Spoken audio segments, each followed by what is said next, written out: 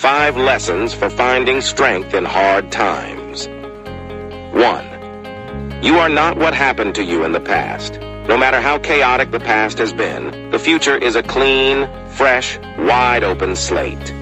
2. Focus on what you have, not on what you don't. The important thing is simply to find one positive thought that inspires and helps you move forward.